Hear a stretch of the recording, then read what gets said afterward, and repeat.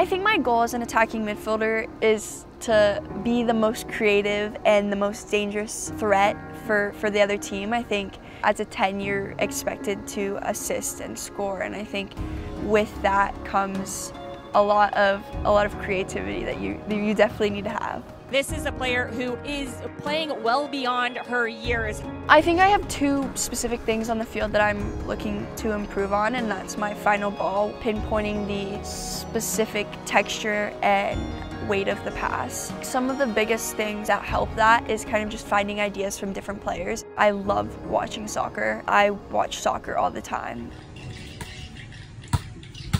So me and my sister are probably two of the most competitive people you will ever meet.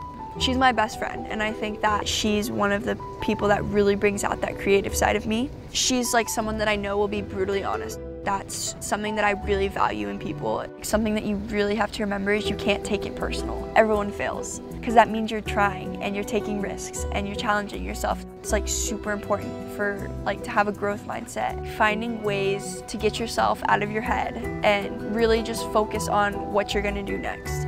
If you aren't failing, you're not gonna get any better. You're gonna be mad about it and upset about it, but I think learn from it and then figure out what you're gonna do to make it better, and then do it.